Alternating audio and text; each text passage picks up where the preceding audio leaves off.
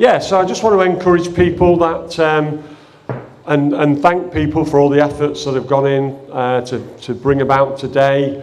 And I think it's important that we recognise that a lot of work's gone in by a lot of people, and so not to single anybody out, you know, it's a team effort. And together, you know what, I really believe together we can change this town. I believe we can reach and equip people for life. God will give us the skill sets and the resources, and you know, we are limited by resources sometimes, but I just want to encourage you to get involved financially as well, because these things don't, you know, these things have a cost financially. And you know, I don't have any problem you know, letting people aware that, you know what, you've got some good ground to sow into.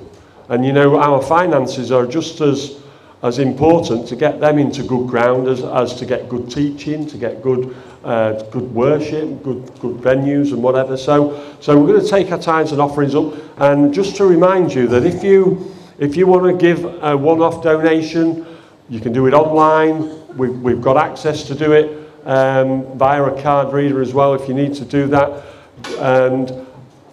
But you know, if you're a taxpayer, we'll get some forms out. We've got some at home, we'll bring them, and then we can claim back some tax from our dear old inland revenue. Anybody think it's a good idea to get some back from the tax man? Yes. Amen. So they're ways that you can give into this thing.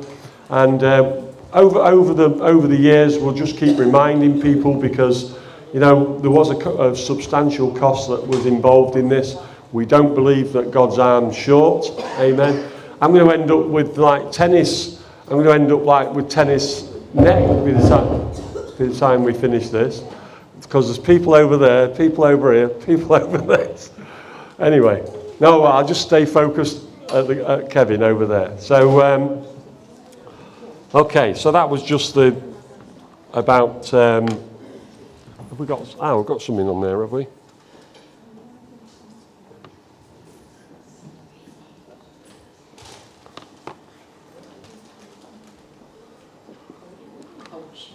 Okay, so I've been preparing a message for a while now on my heart, and I really think it's important to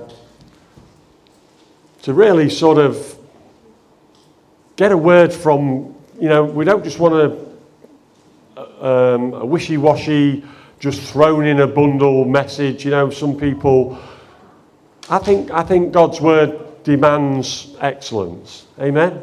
I think God's word demands time, and it demands effort. I'm not forgetting you guys over there. I'm just focusing because we're filming this live. So don't get offended over there. You know, if I'm not paying you, I am paying you attention, but in a different way. And so yeah. So I've been spending time on this, and you know what? I always think that that God's got a big plan for you. Okay, God's got big plans for you. I don't know where that crackling's coming from, but anyway, this is our first ever, so you've got to cut us a bit of slack. So maybe there's a lead loose somewhere or whatever. So yeah, God's got a big plan for us. He's got a big plan for you. He's got a big plan for us as one church.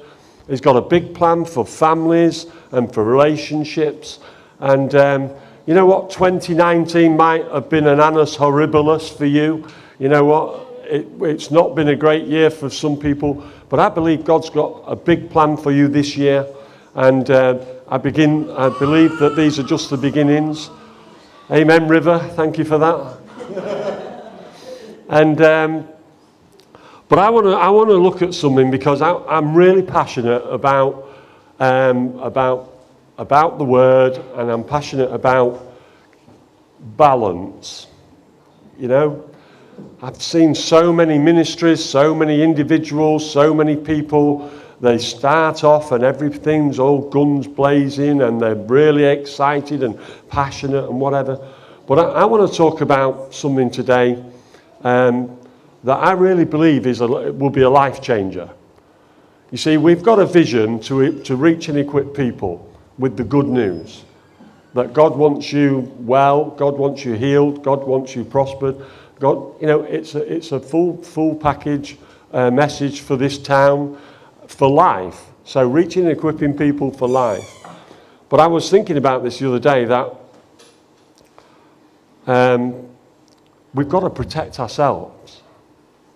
And so I called this, if I had a Twitter account, which I haven't, but if I did, I would hashtag keeping you safe. And that's really what I want to talk about today. Because if you're laid flat on your back, discouraged, worn out, you know, you're not of any use to nobody. Amen? I don't mean that negatively. So we've got to protect, and I'm really passionate about this. And God's given me this message that you've got to look after you. Amen? You've got to look after you. You've got to take time to invest in your world. And so sometimes we've got this religious mindset, and listen, I'm going to say some things today. I make no apologies. I believe this will be a life changer for you. You see, because I've seen so many people that have taken on board and received, you know, by grace, through faith, the message of Jesus, and then they've encountered religion. Can anybody relate to that? And religion will always point to you doing. Listen, grace and the kindness of God that appeared in Jesus was a free one-off sacrifice. We're supposed to be human beings, aren't we? But religion, if you're not careful, will get you being a human doing. Busy, always over there and always doing this. And you know, I saw in my early life as a Christian, I saw relationships break down. I saw people get divorced. I saw people separate. I saw husbands and wives and families and children that because the wife or the husband was always busy at church, always busy doing this, she was always busy doing that. Listen, keep you safe is what God's giving me as a brand new message for this year. Look after you. Invest in you. You know, we've had a hectic week this week, haven't we, Wendy? Yeah. Okay, I'll go no more there, but we've had a hectic week. And some things happened. And really, it emphasised what God was laying on my heart about us keeping ourselves safe. Invest in you. Right? If you don't invest in you, it's likely nobody else will.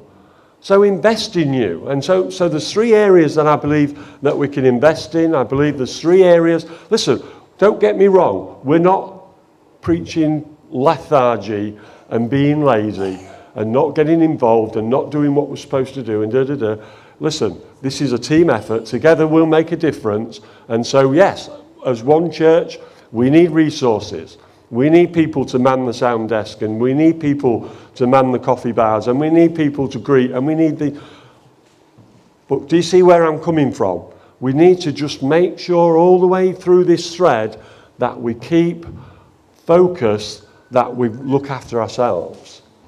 Because if we don't look after ourselves, then we ain't reaching nobody with the good news.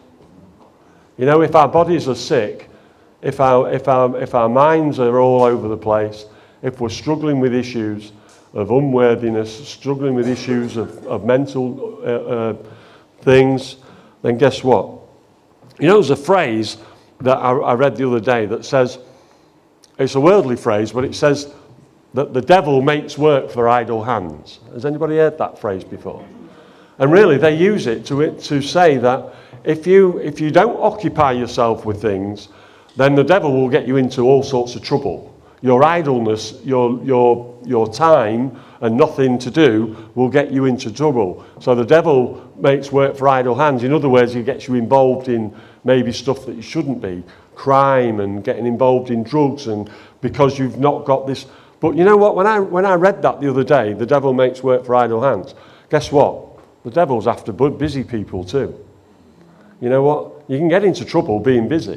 You can get into trouble if you're in a relationship and you're spending it in all the wrong areas. And so I really just want to encourage you to keep you safe. So here's something, we're not brilliant on this behind us at the moment, so we have to bear with us because it's not quite, it's all skew with and that. For us that are, me and Emily with our, it's like, oh no. But anyway, praise God. There's a scripture here that I've just put up there, Hebrews 4:11, which says that we're to labour to enter into his rest. Now, that's a bit of a, is it called an oxymoron? It's a bit of an oxymoron, that, because it tells you one thing, but then it contradicts itself in the other. How can you labour, which means work, or put effort into, and then it's talking about rest? Well, you see, this is talking about the Sabbath rest of Jesus, and that we need to actually put some time and effort into enjoying that rest of entering into the finished work of Jesus. Do people understand that? You've got to work at it, because if you're not careful, all sorts of distractions will come and not allow you to enter into the rest that Jesus, amen, Jesus went into that place for us today. And so now he wants us to recognise that there's a place of rest that's only found in the person of Christ. Do you see the difference there? But we have to work on that. We have to put some effort into, like, take a check occasionally, have a reality check occasionally, and say, do you know what? Am I spending my time wisely? Am I spending it foolishly? Am I spending it in things maybe where I shouldn't be spending it? So here's what I just want to put a challenge out there.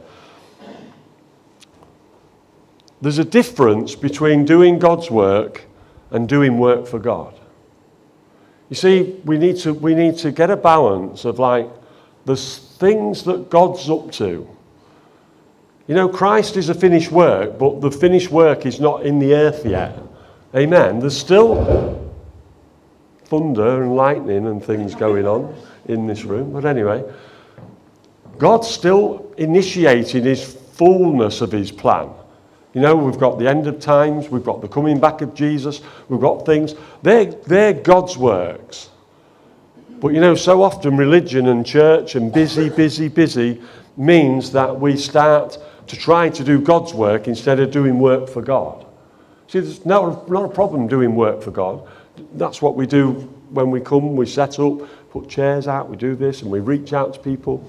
And so just watch that about getting busy all the time and recognise that, you know what, am I doing this work for God, or am I trying to do God's work? I've got some news for you. It's not wise to try and do what God's supposed to do. Just focus on what God's... You see, we're all different. We're all different flavours. We're all got different anointings. Some are anointed to look after grandchildren. Some are anointed to play bass. Some are anointed to play... Recognise your anointing and then follow that through with the action of, you know what, this is what God wants me to do. But just put a bit of a warning on that. So just to give you it briefly in 3 parts. You know, we're made up of 3 parts. We're what the world would call a triune beings.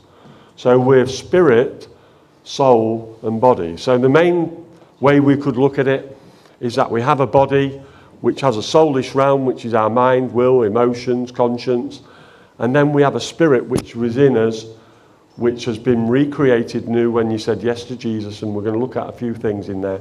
But I just want to look at 3 areas, and I'm going to start with the body first, because it's important.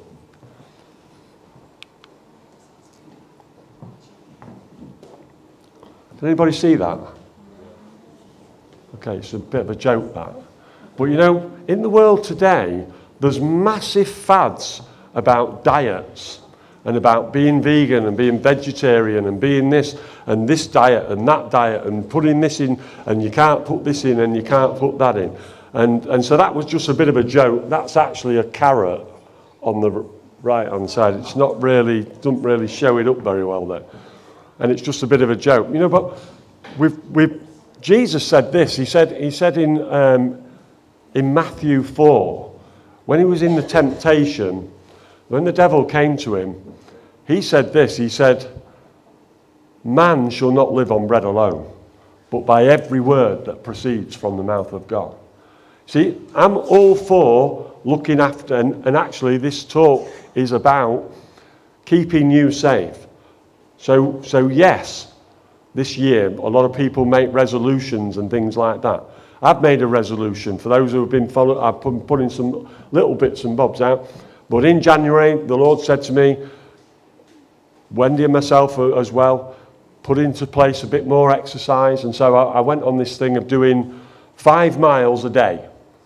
Walk 5 miles a day, and then go on the rowing machine and do 4K 3 times, and then a bit of cycling and other things like that. And so I've got a thing on here, and according to this at the minute, I've done nearly 100 miles walking since January well, we actually started January the 3rd.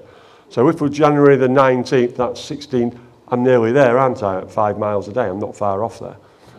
So I'm all for putting things inside. I'm all for getting, putting what's good for you in you. But we also need to just be aware sometimes that it's occupying way too much, and there's not enough balance in there. Does anybody agree with that? You know, we can get obsessed with, I'm not going to say it, but anyway, we can get obsessed, and I'm a firm believer. You know, the Apostle Paul said that all things are permissible, but not all things are expedient, or not all things are profitable. So moderation and balance, rather than getting way over on this place whereby it's all about what we put in, and I'm all for exercise, I'm all for healthy diets, I'm all for you looking after you. But do you see where the warning is in there?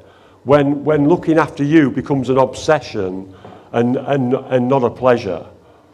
When everything's, I found it myself, I put this tracker on, it tracks my sleep, it tracks my heart rate, it tracks my walking.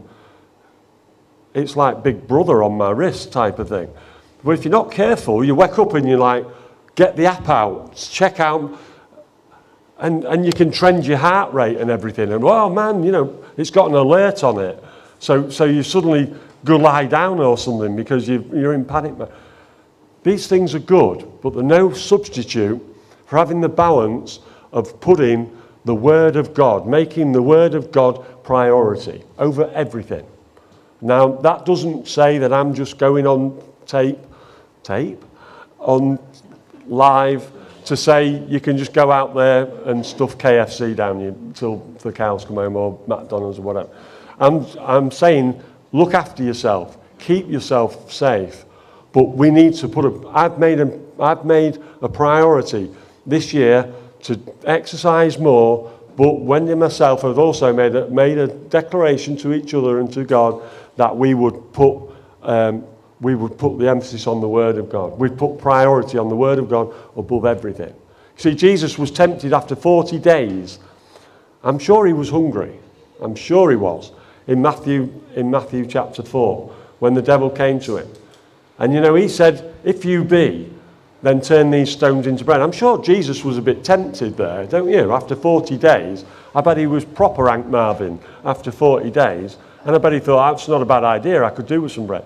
But even Jesus turned around with the wisdom from heaven and said, man will not live on bread alone, but every word that proceeds from the Word of God. So I'm just going to show you some things from the Word, and that's what we've decided, to put priority on the Word. And as one church, we'll put priority on that as well. Does everybody agree with that? You see, there are things that diet won't cure.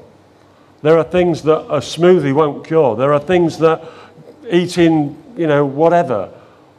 Listen, the finished work of Jesus is written. And if we'll be diligent to read it, then we will get the life of God, the Zoe life of God. Remember the word I gave there in New Year? Getting this abundant life, this full picture life that will come from the Word of God.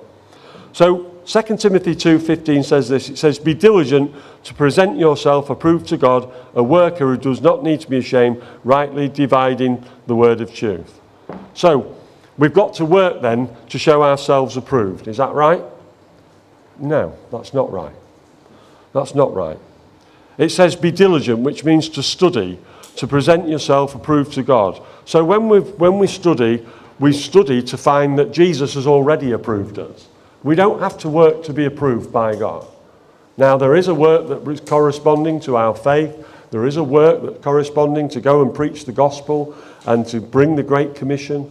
But Jesus has approved every single person in this room. If you've said yes to Jesus, then you've got to study to find out that you're already approved. Does everybody see the difference there? So we haven't got to, and it goes on to say, a worker working, it's not talking about physical work, it's talking about using your time to study the Word to find out that God's approved you.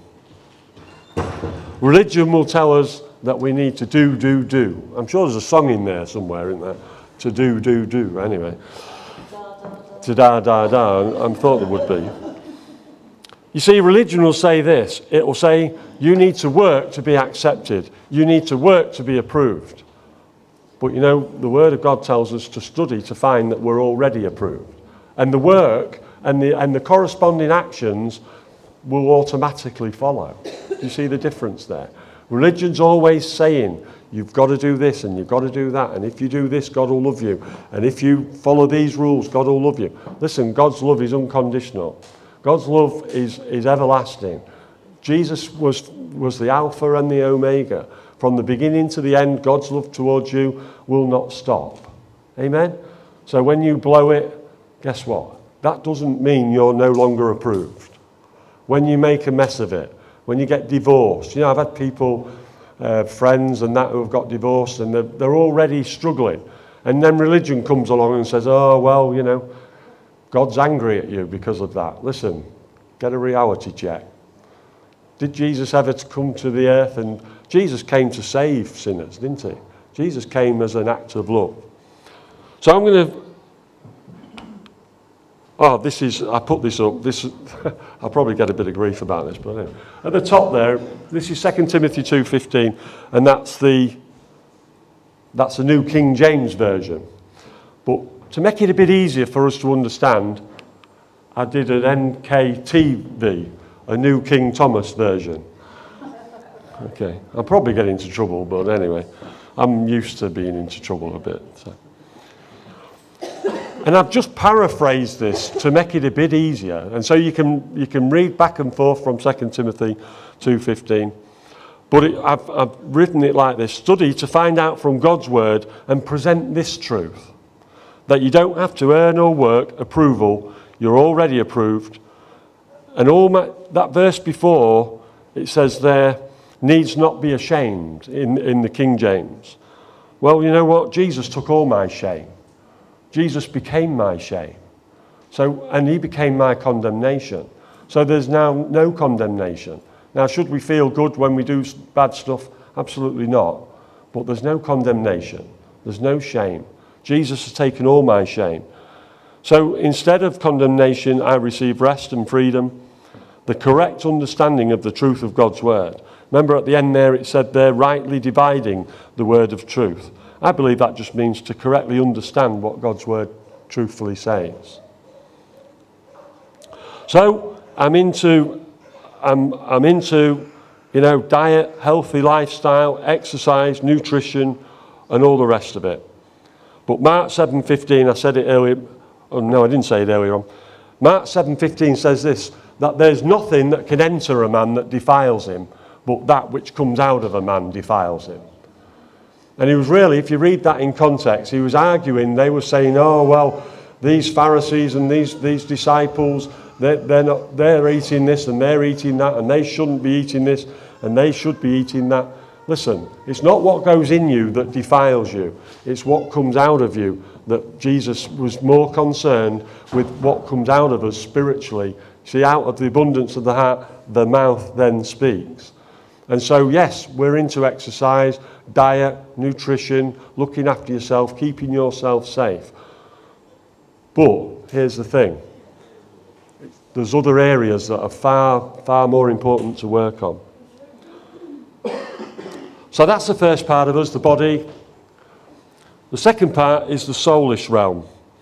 So we're talking about the mental, mind, will and emotion. How many of you know it's just as important to look after you mentally, to look after your mental welfare, to look after your mental health, to look after your depression, anxieties, traumas, discouragement. How do we do that? Well, Romans 12 verse 2 tells us to be transformed by the renewing of your mind. But I got this picture of a garrison. Oh, crikey, I've gone back on there.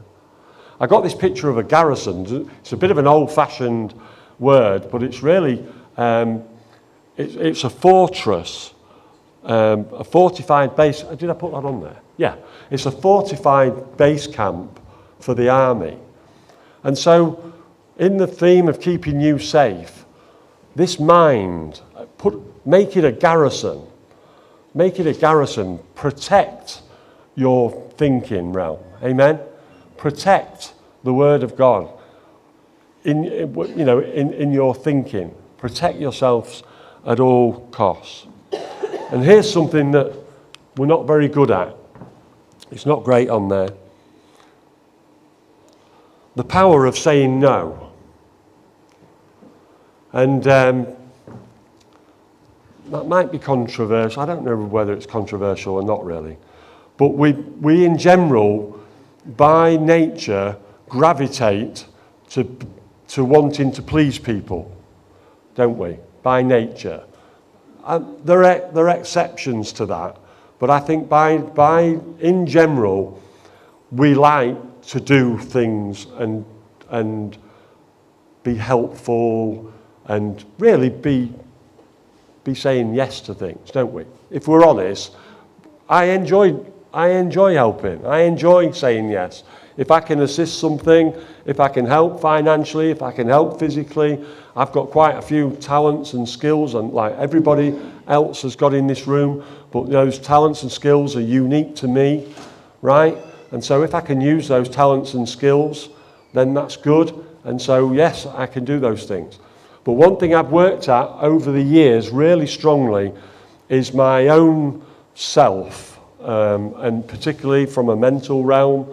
And if people start pushing me into a direction that I'm not happy with, I'm not comfortable with, then I will say no.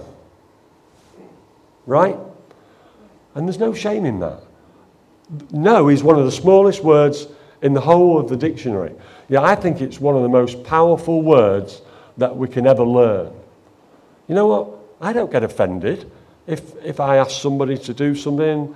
I'm not just talking about church, I'm talking about life in general. You know, if I took my car into the garage and said, hey, guys, check my car over, and the guy says, well, I'm a bit busy at the minute, so you have to bring it back another day. I'm not going to get all offended about that. See, the guy's learnt the power of no, hasn't he? That he's running a business and he's got jobs in. And so empower your no when you're looking after you, keeping you safe. Don't be embarrassed to say no to things. Don't be, I don't know whether this is just me, but I feel sometimes like, I'm not just talking about church, I'm talking about life in general, right? That I'm under pressure to say yes all the time. Does anybody else feel like that? Parents and families with kids. Listen, we need to empower our no. We need to learn that it's not wrong and it's actually beneficial to you because you're keeping you safe. So watch what goes in, media and stuff like that, and empower your no was really that. So the last part of us is your spirit man. So we're triune beings, we've got a body and a soulish realm, mind, will and emotions. What about our spirit man? Well, I'm going to keep it simple. Your spirit man is fine. Amen? Your spirit man is fine. And I put this up there, Ephesians 1:13. It says, I think it's on there, but you can't quite see it. It says, in him, capital H, that means in Christ, in Jesus. You know, how many of you know everything changed with Jesus? Everything changed. Your old self that was full of whatever it was full of, God literally gave you a makeover, like this room. He stripped everything out that was poor and wonky and in need of repair, just like this room. He stripped the whole lot out, brought the A-team in, and just completely refurbished it. Amen. That's good news today. In my spirit, I want to share this with you, but in him you also, after listening to the message of the truth, the gospel of your salvation, having also believed, you were sealed in him with the spirit of promise. See, God didn't just save you, God sealed you as well. How awesome is that? See, I often have people saying things like this to me. Well, it's easy for you, Pastor Tom, because you're up there and you live such a holy life and you're so perfect and you never get anything wrong that, you know what, it wouldn't matter if you were sealed and saved because you're such an awesome person. And listen, when I say that, I feel my nose growing as I'm actually saying it, because you know what, in the natural, in the flesh, in this earth suit, we're all going to disappoint, and we all miss the mark, and we all needed a saviour, and we all needed Jesus. But you know, when I said yes to Jesus, he didn't just save me from destruction and from hell and from all and give me an eternal promise. He didn't just do that. That would be awesome if that was all he did do. But he didn't do that. He sealed me for all eternity. You see, in my spirit right now, this is the same spirit that I'm going to live forever with. God's not going to give me an updated spirit. He's not going to do an update. You know, Apple will keep pestering me. You need an update, you need an update, you need an update. And I think part of the time as church people, when we say yes to Jesus, we think all of the things that we do wrong, all of our negativity, all of the failings, listen, they don't penetrate your spirit man. Your spirit man, when you said yes to Jesus, was vacuum-packed, sealed for the day when you're... And I got this picture. This is awesome, really, because when we lay down this earth suit, right? Not one person in here, unless if Jesus comes again, things will change. But if he doesn't, every one of us will lay down these earth suits. Do you know that? Every one of us will lay down these earth suits. And we will, in a twinkling of an eye, be translated to a mansion. I like that. I don't want a bungalow, amen. I want a mansion. And it's one God's prepared for me. And people say, oh, well, this, that, and the other. Listen, I'm having the full deal, amen. I'm having Fishing Lake. I'm having a season ticket for Leeds United, amen. Not Chelsea. Anyway, but when we lay down, Tony does a lot of funerals. When we lay down this earth suit one day for the final time, you know what? I saw this picture of like a wardrobe, and it's in my mansion, and it's my glorified body. Amen? And one day, I'm going to step and change locations. I'm going to step into this glorified body. And it's going to be absolutely perfect. So all you women out there who think you've got lumps and bumps, you don't like your nose, you don't like your bum, you don't like your eyes, you don't like your hair, you wish you had more hair, you wish you was taller, you wish this hadn't happened. In the physical realm, I've got some good news for you. God's prepared an awesome body for you. If you think you'd like to be a little bit taller in this world, guess what? when we lay down this earth suit, we're going to get a perfect, glorified body that's without spot or blemish or wrinkle, without wrinkle. Amen.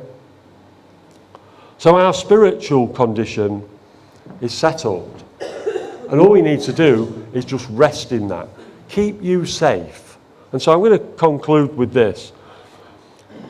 Let's not spend all our time, all our resources, and all our energy trying to earn something that God has already given you freely. And that's the gift of eternal life. And as a church, as one church, that's the message that we've got to people. That's the message that we've got to give people. The message of hope that's found in the person of Jesus. That, you know what, he cares about you, the full package. Your spirit, your soulish realm, and your body, your physical realm. And so yes, we believe in looking after ourselves and stuff like that. Our spiritual condition, 1/3 of me is wall-to-wall Holy Spirit. Do you realise that? When you look in the mirror, I've got failings and I've got things I maybe like to change. But this soulish realm and this physical realm is one day going to be gone. And all that's going to be left of me and you is our spirit man, who after Jesus is created in righteousness and true holiness. And you're going to put on your eternal suit. Amen. What an awesome day that will be. You know, we've had some great men of God over the past year pass away. And quite a few of them, this thing keeps coming to me. Listen, they've just changed location. Amen. We just change address. We get a different zip code, different postcode. So be encouraged today to take time out to keep you safe. That's the message for one church. Keep you safe. Because if you're flat on your back, sick, tired, depressed, discouraged, guess what? You know, I've spent some time this last week in the hospital, and boy, what a sad place that is. You know, have you ever been in? I've not been in a hospital for a long, long time. There's a lot of people in there that are really, really struggling. Guess what? We've got some awesome news for them. Amen? We've got some awesome news for them. That God can heal their physical bodies. That God can heal their mental anxiety, their mental issues. That God can give them a brand new beginning. You know, we've just renovated this place. Totally, guess what? That's the good news of the gospel, amen? So, for all those people who've watched, thank you for tuning in with us. It's not been quite perfect, but we'll get there with the sound and stuff. And, keep you safe in Jesus' name. Amen.